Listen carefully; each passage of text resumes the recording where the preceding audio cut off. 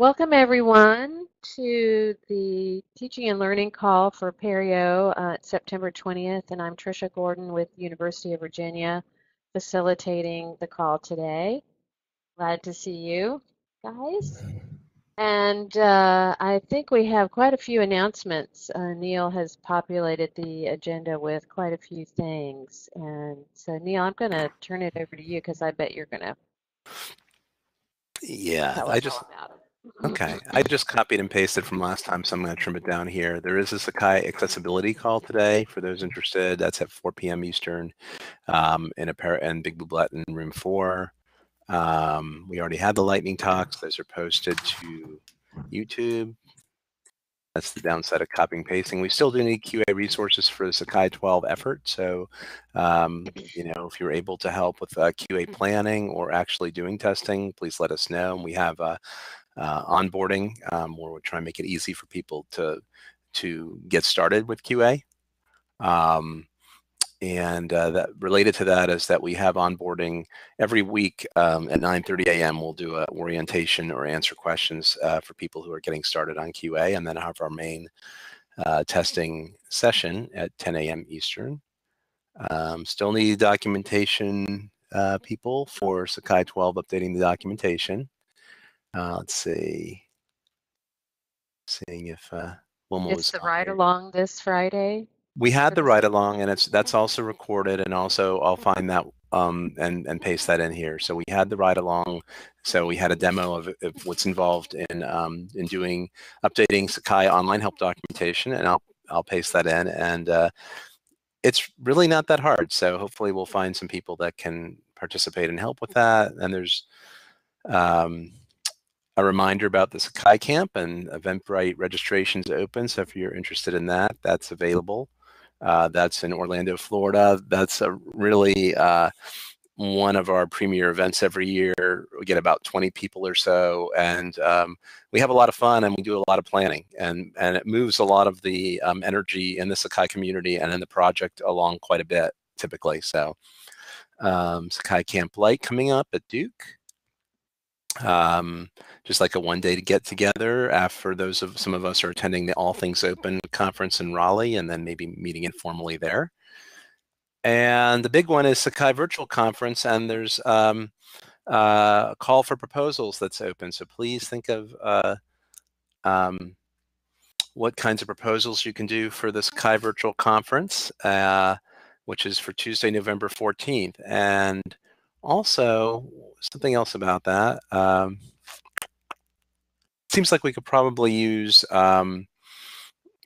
people to facilitate some of the sessions. So we have it's a completely online conference, and it's geared towards teaching and learning. So one way you can help is by getting the word out at your institutions and letting your instructors and faculty know that this is something that is for them.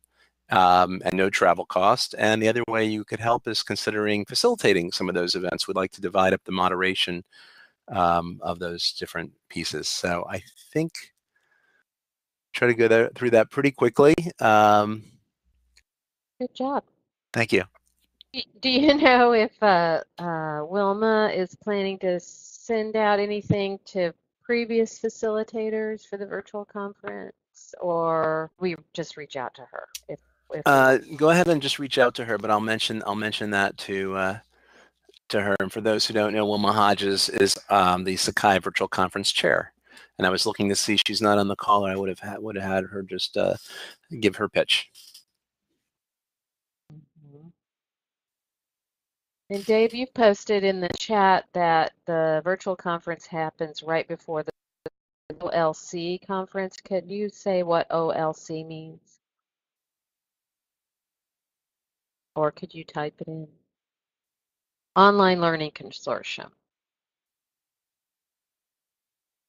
Thank you. Right, and that's all online, right? That event?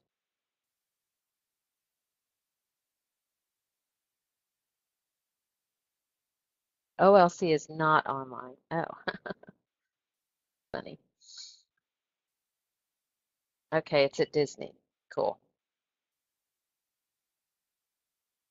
Well, Louisa wants to know if the OLC has virtual registration, and they do. Thanks, Dave, and everybody. So we're going to go ahead and move on into, unless anybody else has any more announcements, we're going to go ahead and move into our main speaker presentation with Denise Comer from Duke University, who's going to be sharing her Atlas-winning experience, the internship using social media and digital discourse. So Denise, I'm going to go ahead and turn over to you, and thank you. Thank you. Good morning. Can you hear me okay? Yeah. Okay, great. So I'm delighted to be able to share more about the course, and I'm going to take you through the main ways that we're using Sakai and what the purpose of the course was, and then I'll open it up to questions, and I'm happy to answer any question. So I was very happy to win the Atlas Award this year for Writing 270, which is a unique course that was launched 4 years ago at Duke University. And the course is that it's a summer on offering for Duke students who are in internships. Denise. Pardon me? You're breaking up just a little bit. I'm not sure why, so just be aware. And I missed most of what this slide. Okay, I'll start again. Can you hear me now? Yeah. Okay, so just interrupt me again if it breaks up again. Writing 270 was initiated 4 years ago as an online full credit course for Duke undergraduates who are engaging in internships or work experiences over the summer.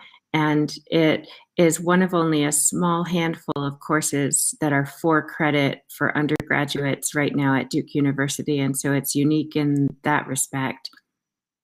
I think maybe there are 3 or 4 courses total out of all of our offerings that are online for undergraduates. We launched it 4 years ago, and the main purpose was to offer students a chance to reflect meaningfully on their internships. Many internship employers are requiring credit for the internships, and what students had been doing is they would wait until they returned in the fall semester, and they would do an independent study with a faculty member, which often worked out fine, but it did put burden on faculty and students and during the actual semester. And students also lost a fair amount of the currency for their internship because they had to wait a few months to reflect and maybe didn't capture as much as they might have. And so we decided to run a course that helped students learn about how to write in social media and digital contexts and reflect meaningfully on their internships, and also offer them a chance to connect with peers while they would otherwise be kind of disconnected from their Duke peers. Over the course of the 8-week class, students write a blog post that's public only for the space of the class. We don't ask them to publish it more broadly. And they also study a microblog such as Twitter or Instagram that's relevant for the industry in which they're working. And they craft a digital story, which is a combination of video and audio, the way we're using it, a combination of video and audio that asks them to narrate kind of their experience of how they ended up in this internship and what their story is. And then they also have an opportunity to create a project of their own choosing, an Ask Me Anything project. And I'll share more about that. But the main objectives of the course are to write about their internships, to reflect on their internships, to discuss their internships, and to have that peer-to-peer engagement. When we were conceiving of the course, we decided to run with some keystone concepts, and these are listed here. So Sakai is the primary platform for the course, and we integrate into Sakai Google Hangouts and WordPress. For the Google Hangouts, we have once a week writing workshops.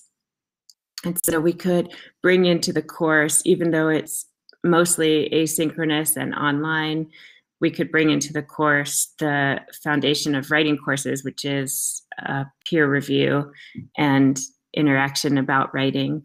And so we have group writing workshops once a week, as well as individual between the student and the faculty member. We also integrate WordPress with Sakai by having a menu button off of Sakai that links to the students' blogs that they're creating across the semester. We really focused on a connectivist approach. As I said earlier, the course hinges on students engaging with one another. So they create the content and then they discuss the content. And so we didn't want to be offering busy work for students where they would, post something and then only the faculty member would read it.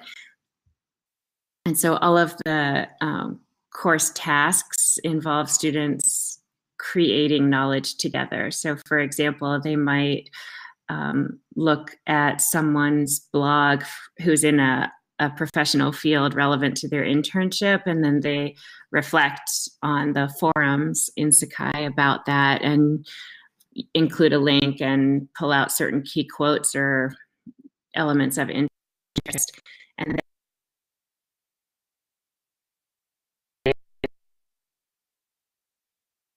then go to that forum.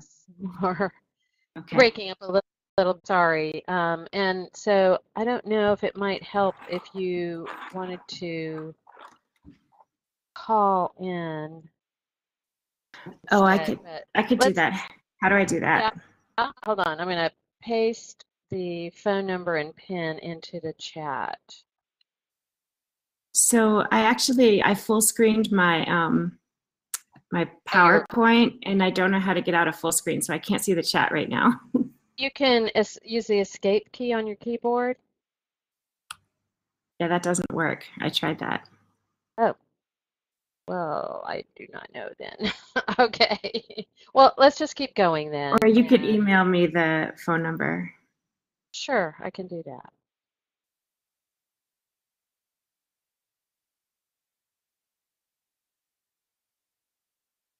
Hey Denise, if you full screened your PowerPoint, do you see a small minimize icon on the top right corner of that window? It looks like a little minus sign. Yeah. If you go ahead and click that, that should minimize the PowerPoint, which will let you see the chat. Yes, I see the chat now. Okay, thank you. Oh, great. Thanks, Matt. Okay, I'll call in. Okay, go ahead and just turn off your computers or mute your speakers on your computer so you don't get feedback. Okay. And we'll be right here.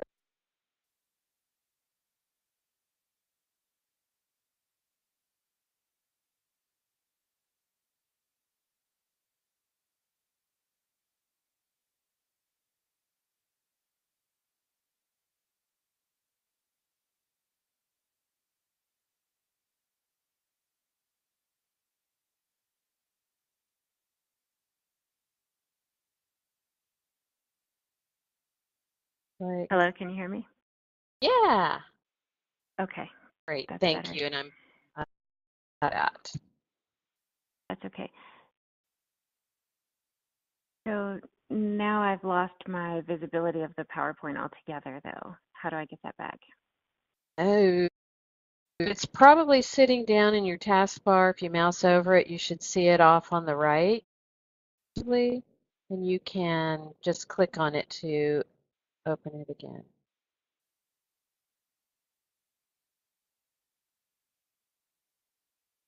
Or can you see the browser with your PowerPoint in it?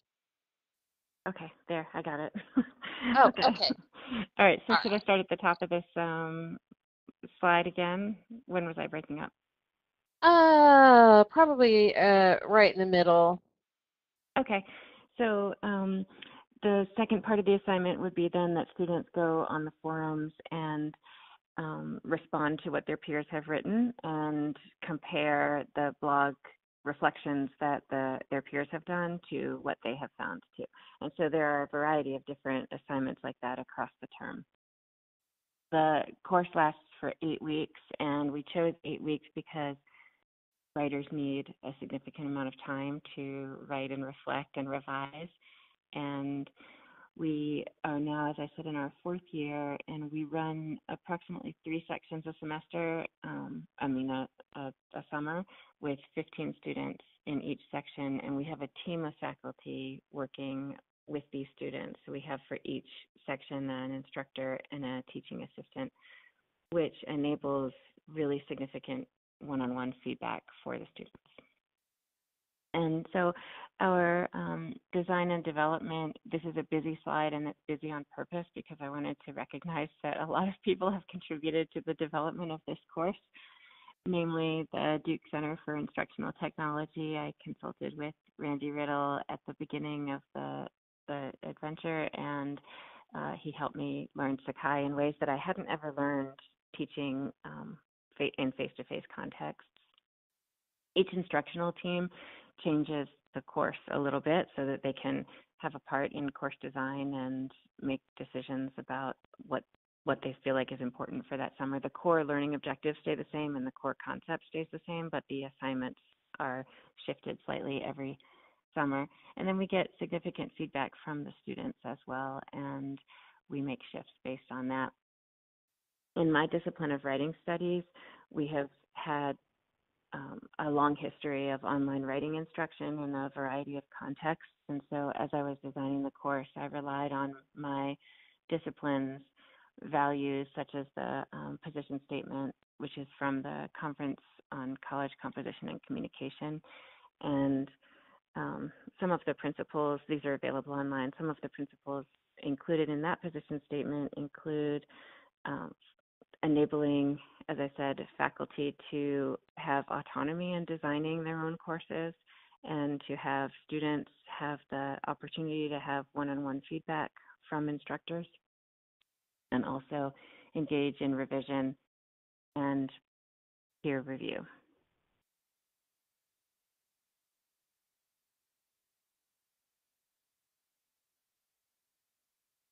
So I'll take you through a few different screenshots of the course so you can get a sense of what the course looks like.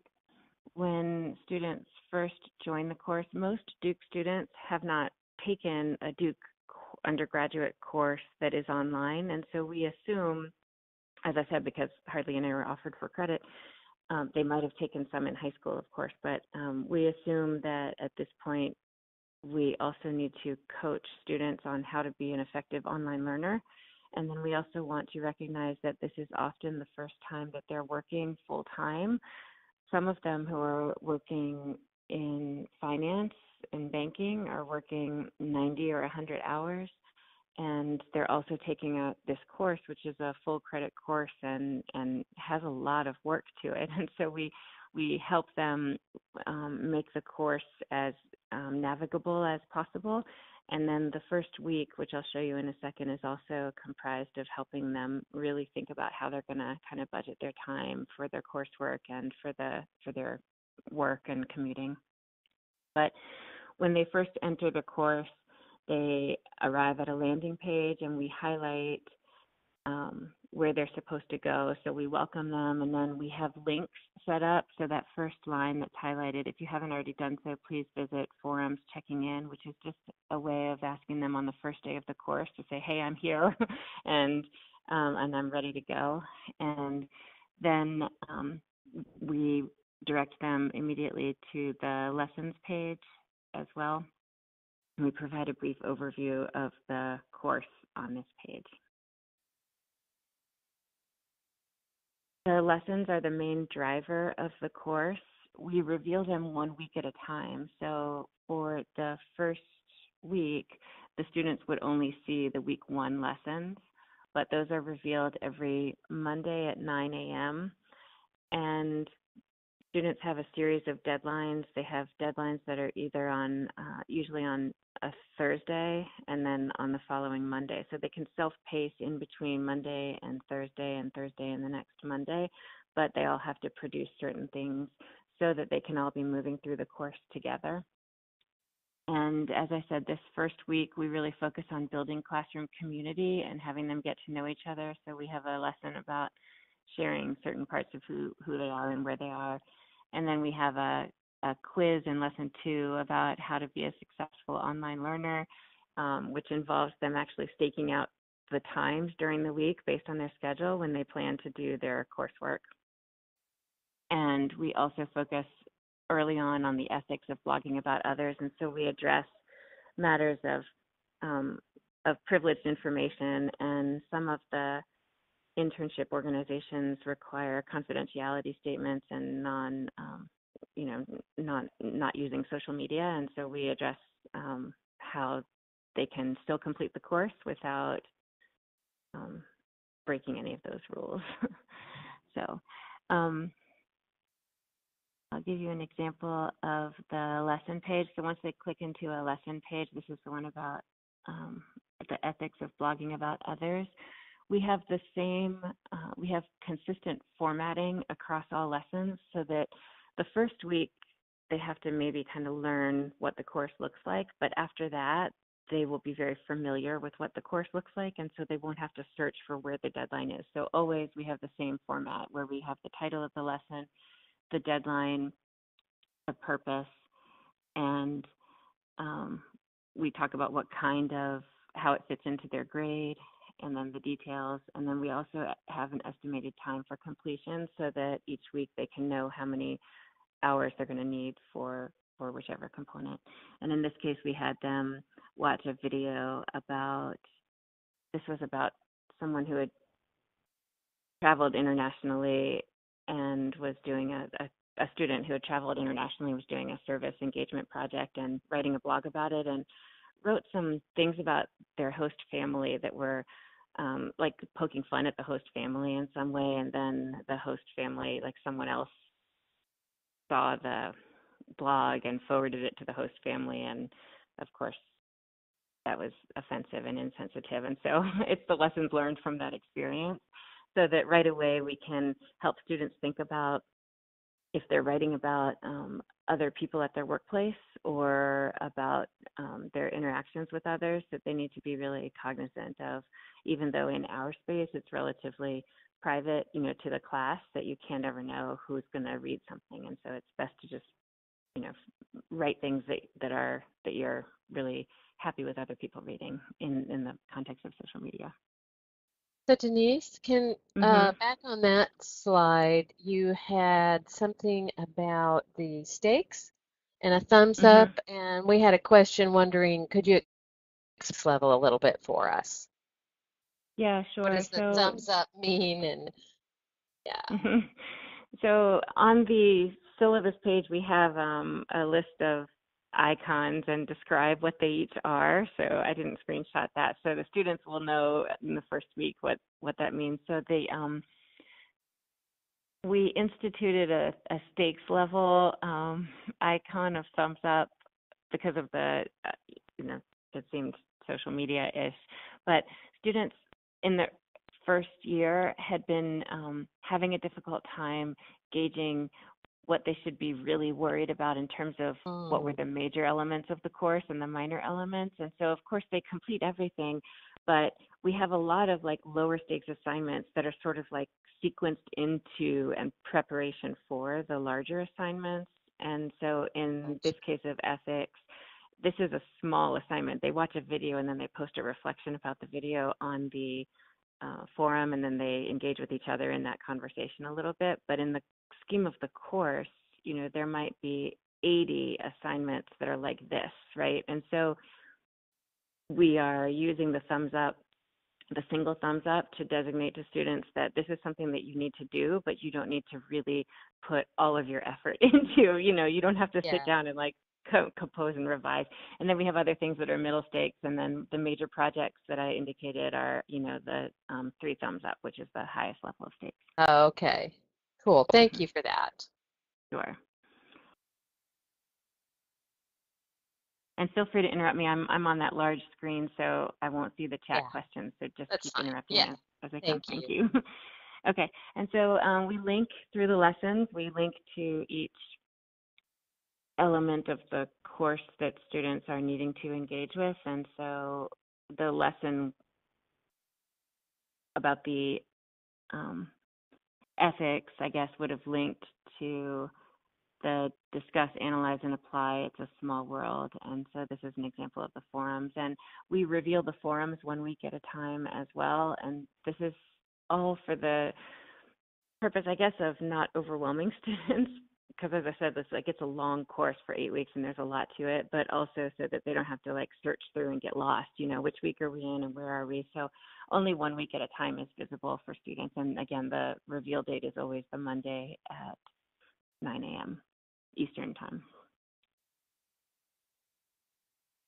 We have a series of guided reflections. We renamed the quiz feature Guided Reflections because in my discipline, quiz really isn't, well, in the way we're conceiving of the course, it wasn't used as much. Certainly there are quizzes in writing courses, but we weren't really quizzing students. And we also didn't want the feel of quizzing because that felt a little bit counterintuitive to the community of writers that we were hoping to build, where people would feel comfortable talking with each other and sharing drafts and being vulnerable about their failures and misgivings about their career development and about their performance at work. And so guided reflections seemed to be a little better of a concept for us.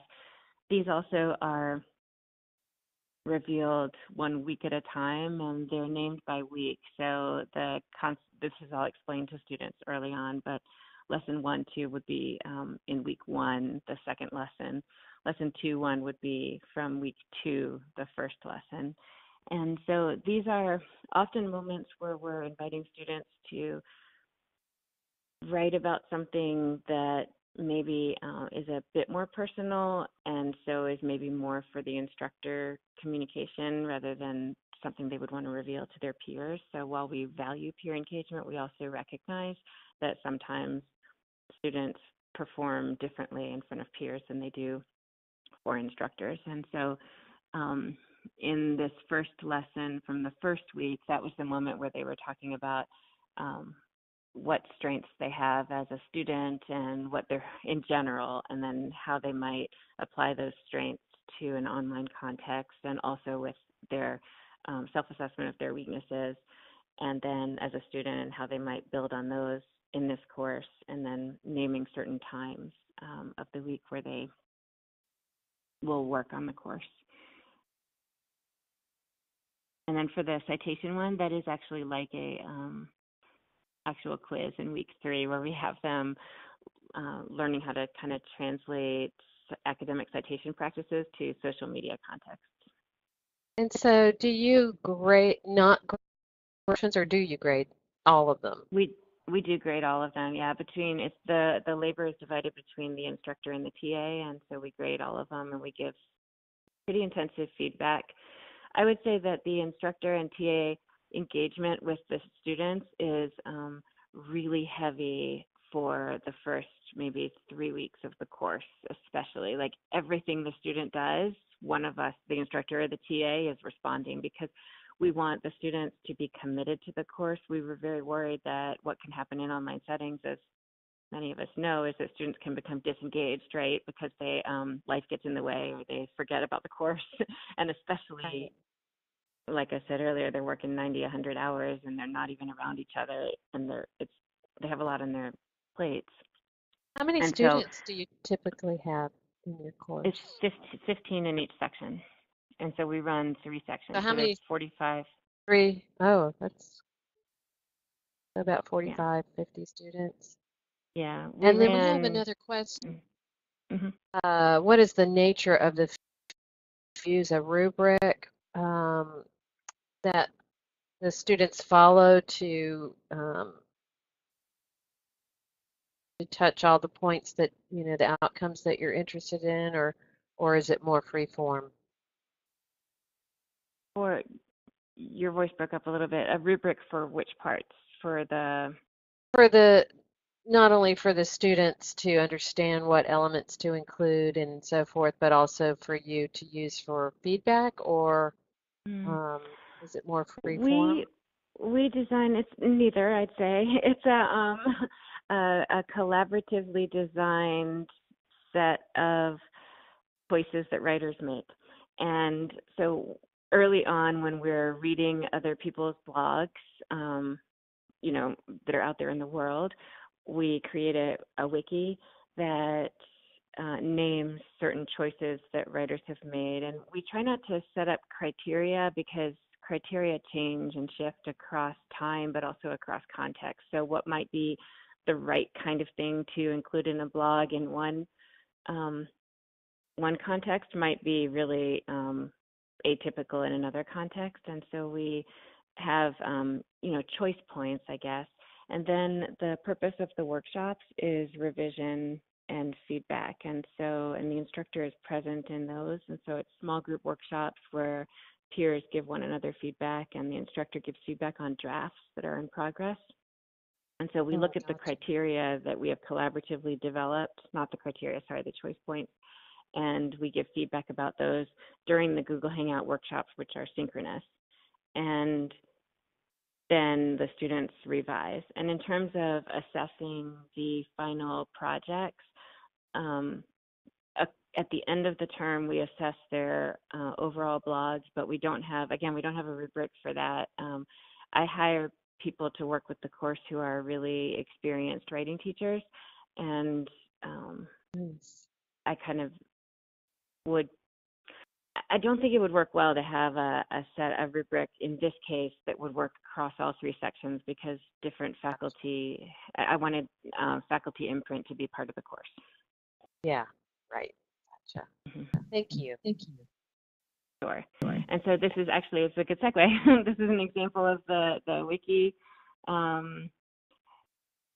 Here we are using criteria. So I think this may be we changed it to choice points. That was one of the great contributions of one of the faculty members in the third year of the course, because they said, well, you know, we really can't have criteria. But anyways, here's an example of things that the class together would have come up with and that we're thinking of during or after the hangout, right? About that. Mm-hmm. And the wiki are ideas that students have gathered from what they've read out there, the models that they've looked at. We ask students for everything they do, they look at models, they find models either that they appreciate or models that maybe have elements that they want to stay away, steer clear of too. Cool. And we use the grade book, and the thumbs up icons that we discussed earlier really arose because we wanted there to be accountability for the students across the course. And so we make the grade book visible. But in doing that, in the first year or two, there seemed to be a lot of anxiety on the part of students about, you know, they would like check their grade book all the time, you know, for these like 2-point things. And so anyways, we instituted the stakes levels so they could kind of gauge what was more or less significant. But we have items here you can see we have 81 items in this category, I guess, which are the kind of lower stakes things. And we provide feedback at a pretty fast pace because we want students to know that we're reading what they say. And if we waited 2 weeks to provide feedback, then they would feel like they didn't necessarily have to adhere to deadlines. Mm-hmm. And we have a question. Dave wants to know, do you group the high stakes items into a group in your grade book or a category rather than, is that how you categorize your grade book? Oh, okay. Interesting. Yep. And then we also have created a variety of other, I guess they're not technically Sakai tools, some of them are. So the ones that are that we use the sign up feature in order to have students sign up for the workshops. So faculty who join this approach are willing to often have workshops in the evenings and on weekends because that's typically when students are available. And then we also have students who are across different time zones, sometimes 12 hours, 11 hours, sometimes 3 hours, so we have to kind of have workshops. We can't just hold them during typical East Coast business hour times, but we set up times when we are going to be available, and then students join. They indicate that they'll be in this small group workshop of 4 or this one-on-one workshop with the instructor, which is more like a conventional conference. These happen across every week of the course, except for not we take one break, I guess, which typically is around July 4th. We give them a break from the workshops, but it's my favorite part of the course. I'll show you images of it in a minute. We, this past year, all put our pictures up. We didn't know that we could do this with Sakai, but now we put our pictures up there because, again, we wanted to help students kind of feel like they could know who we are. We don't require the students to do that with their Sakai frameworks, but we do. With the Q&A here, we have a forum that is devoted specifically to Q&A, and we tell students that if they have like a personal question about their grade, of course they're going to email the instructor. But if they have a course-related question, like maybe there was an inconsistency in a deadline or in something, or they can't find a link, or they don't understand something, we ask them to post it to this Q&A forum rather than emailing the instructor individually. And that is so that we wanted to avoid having instructors teaching in a way that was all by email, right? Like answering the same 3 questions from 3 different students. And we wanted our time and energy to be devoted to engaging productively and meaningfully with the student writing and with each other than with these questions. And so we have the questions posed there, and then we answer in that public space. And so if a student has a question, they know they go to that Q&A forum first to see if anyone else has asked that question already. And that has actually really saved a lot of what I think might otherwise be kind of unproductive energy on our part. Mm-hmm. This up here, we created a menu button using how in lessons you can create high-level menu items. We created a menu button called Weekly Deadlines at a Glance, and we unveil these each week we add to these each week. And so we wanted a one-stop place where students could see exactly what was due when, because in the lessons feature, they're not always chronological. So like lesson, if we have 5 lessons for week 1, it's not like students move through them chronologically, because sometimes we might need to give students a week to complete one of the lessons. And so anyway, so we needed to have a different way of organizing it. And so this is what we came up with. And so the purple deadlines are for Thursdays, and the green deadlines are for Mondays. We had one of our TAs actually, a few years ago is in visual studies, and so they recommended adding a lot of color and different design. That was when we added the thumbs up too. Denise, do you have any issues? I know for colorblind people, the red and the green might look the same. Have you had anybody come to you and say they can't tell the difference color-wise? I mean, but they can see the dates. Yeah. No, and that's why I thought purple and green would be okay. But if purple's on that same area as the red, then maybe we can change that. Yeah. Thank you for that. Mm-hmm. And Dave wanted to know the menu button. Dave, I think it's a top-level lessons subpage to appear in the menu, but it is. Yeah. It okay. is. Mm-hmm. I can go back. Well, I don't know if I want to scroll through now. I'll show you the main landing page again at the end, so you can see all the menu buttons that are on the left. Okay. Oh, great. So Thanks. this is a picture of the Google Hangouts, and the Google Hangouts. We had less success with them this past year. I might actually switch to WebEx for next year.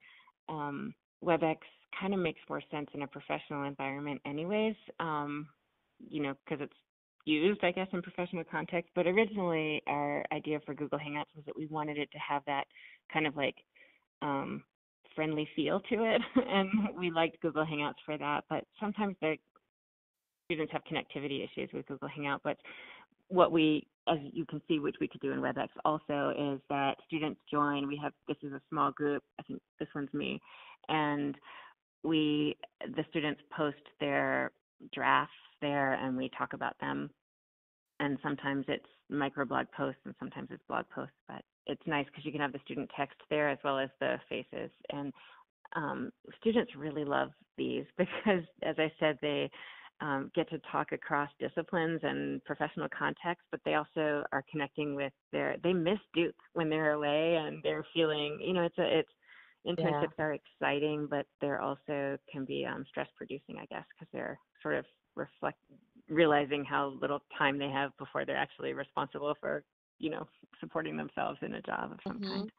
And we have a question about, do you list webcams and mics as requirements for the course to participate in these online sessions? Yeah, on the syllabus, we have a section that talks about what kinds of technologies they're going to need, and also what kinds of technological knowledge they're expected to have, which actually is nothing. We are happy to coach them through that, but we have a section that's specifically about that. And this is the Sakai, the WordPress button. So from the main menu level, which I'll show you again at the end, we created a link that's a main menu button on our Sakai page that links to this WordPress collection. And this is the main collection, and then each student creates a subsite for their ongoing blog across the course. You may not know the answer to this, Denise, and that's fine. Someone asked earlier, and I'm curious as well. Do you have any idea how WordPress is integrated into your Sakai instance? Do you know anything about that? We might have to ask Jolie. No, I mean, the only answers I can provide are that, again, from the lessons, I create a main menu button so that or maybe I don't do that. Maybe it's a link. Maybe I add a link, and it's a main menu button. And so when you click on that button, it brings you to WordPress. But through our our student information systems, all of the when the student is registered for a section, they're in the Sakai, and then they're also in WordPress. And as an instructor, I can choose from, I don't know, a bunch of different class technology options for every course, and they're all kind of integrated together. And WordPress is one of them in the list that you can add to your site. Okay, got it. Yep. Got it. Okay. And I just have this slide, and I think that this is the final one, but this is just an example of the student project that they create. The final project, again, is sort of like they get to decide what format they want and what they want to do, and they're super creative. So we get people doing podcasts about an issue in their industry or profession. They do infographics. They talk more generally. Some of the students who have confidentiality clauses might actually not reflect on specifics of their internship. They might talk instead about general professional development kinds of issues, right? Or the city, experiences commuting, or I don't know, dressing professionally or learning how to network with others. So they have a lot of flexibility with what they can do. And this was a blog that someone actually was doing for her internship as well. It was like a more public blog that she needed to do. And then this is an example of this digital story. And this is questions, but let me scroll back through and I'll return to the main menu button, main landing page.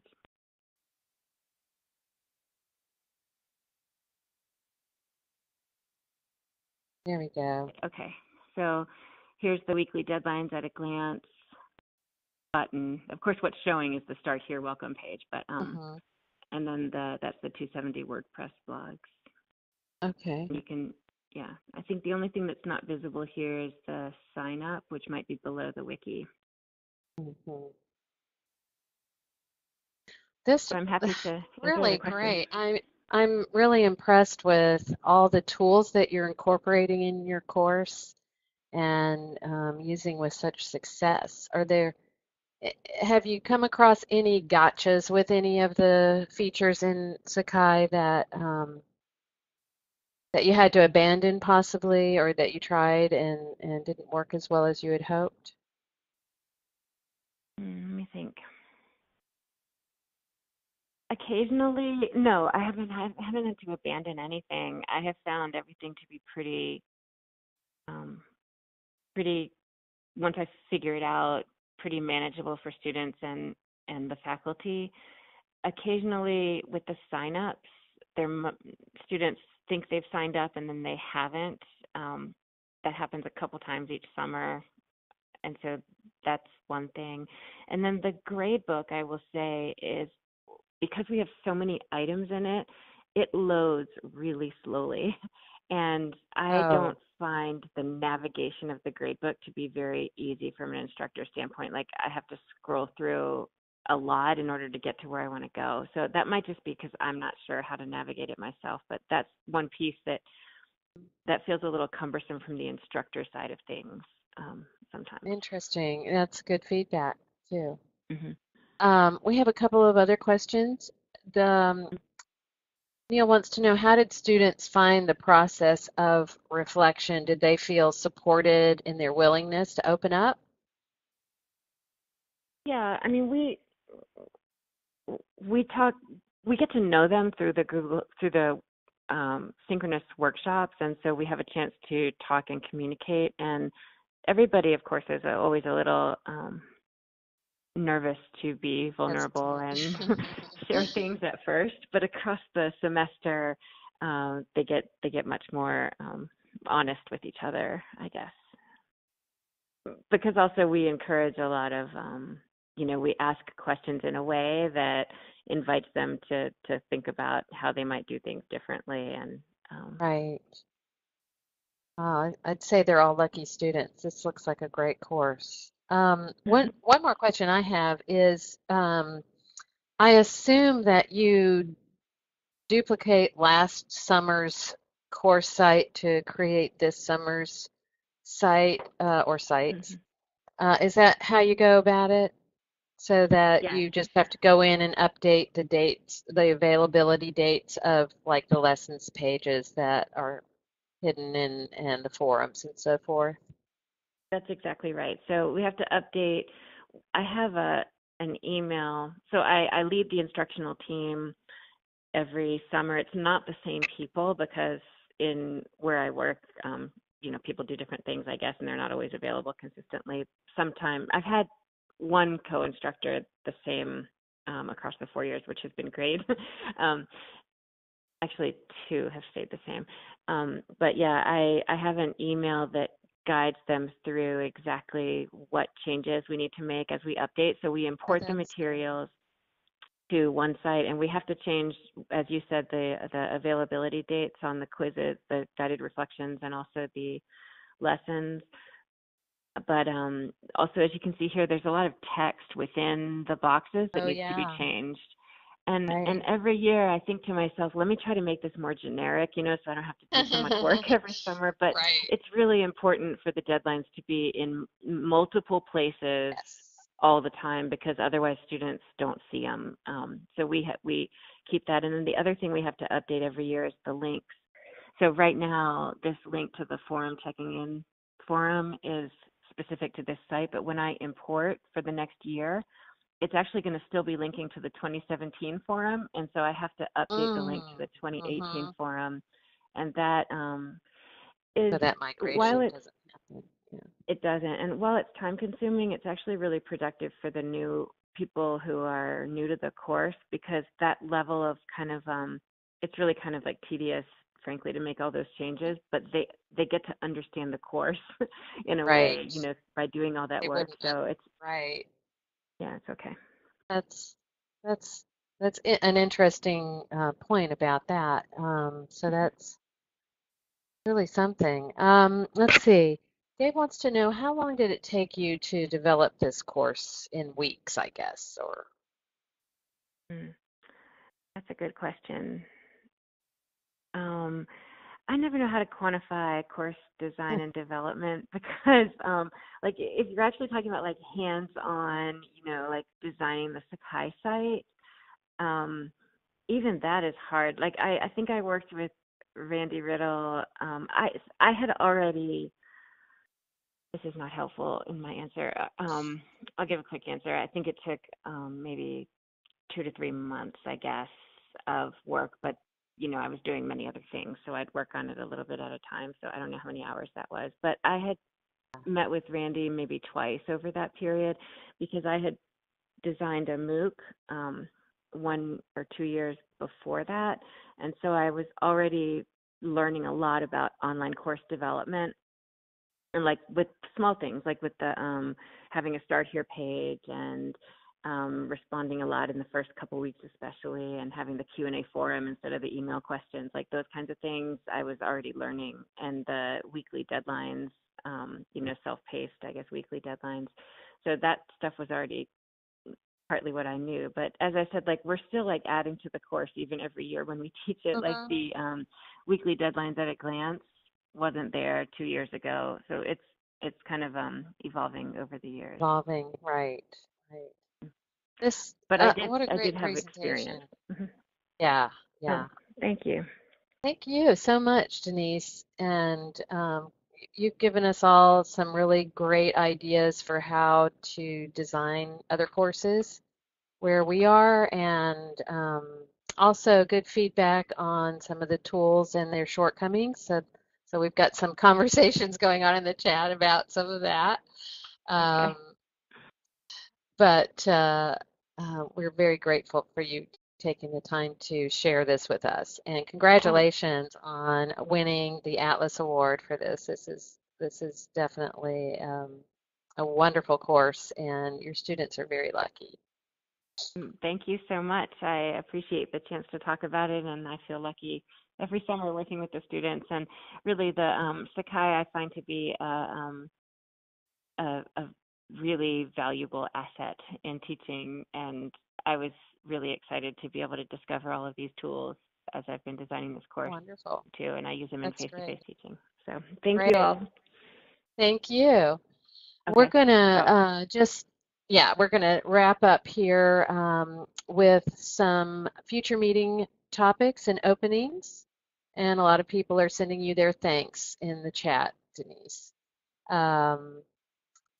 So we have, our next meeting is on October 4th, which we do not have a speaker, so it's open for suggestions and volunteers. And we have, go ahead, Neil. We can always do a Jirapalooza. You can always threaten that again. Yeah, I actually think that we probably should do that on a regular basis, in my opinion. Well, it seems like I was interested in that, but that could also be an off week that's not a regularly scheduled, teaching and learning meeting. So. Well, I'm just going to write Jirapalooza in parentheses beside it. So if we don't get any other good suggestions there, we can just do that. Yeah, I'm thinking it really should be like a once a month thing or a once every other month thing, so that we have some momentum and keep kind of chipping away at things. Josh wants to know what happens in a Jirapalooza. It's an experience, man. You can't. Nobody can really tell you until you experience it. You have to be there. That's right. You got to be there. And Louise is suggesting a specific tool to focus on, like lessons or gradebook. I don't know. So, or Samigo. Oh, we'll have to get Tiffany involved if we do that. There is actually I'm sorry to interrupt. There is a Samigo weekly, Jira review that happens on Fridays. So I think we have that pretty well covered. And yeah. Tiffany leads that, so. That's right. I know. Mark says he would love to have a discussion about 11 plus resources and the loss of the add feature. I don't even know what you're talking about, Mark. Do you have a microphone? Can you tell us more about that? Yeah, so we just did a bit of an update. We just updated to 11, and we did not anticipate that what was previously available in 10 and below within the resources tool, there was an add button that was relatively intuitive to new users.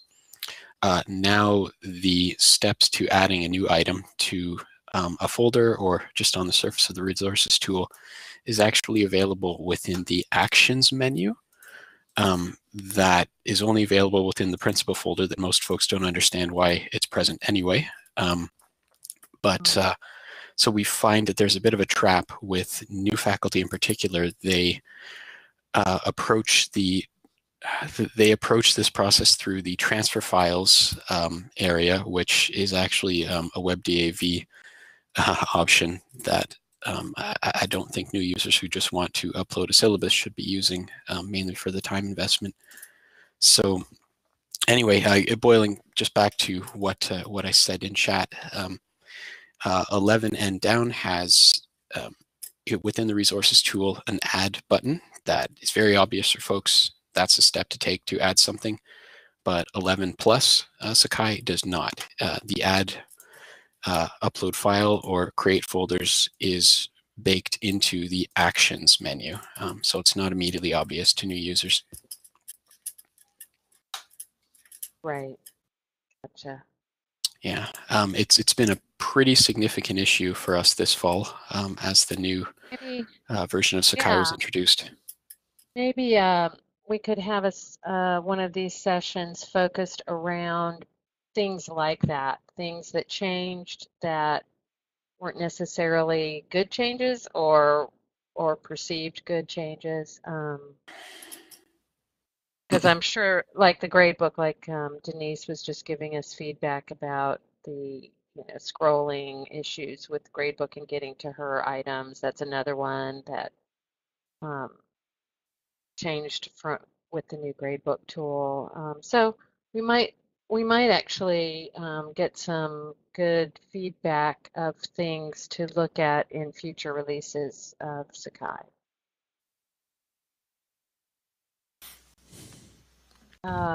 And forums, yeah. So Neil is suggesting that we focus on the teaching and learning JIRAs bye Josh, thank you, that we have tagged in JIRA. So that's probably where we will go for the JIRA Palooza. And then on October 18th, we've got Jolie and Sean Foster talking about creating an interface guide for Sakai, that work that was done over the summer. And we have November 1st open. And November 15th is the day after the Sakai virtual conference. So we may want to think about whether we want to cancel that in lieu of the virtual conference. But we have time to talk about that. It is 10:59, folks, and I appreciate you hanging on and for your good input on the session and ideas for future topics. So we're going to go ahead and adjourn if there are no other burning questions or comments. 11 o'clock. Thank you all. Talk soon.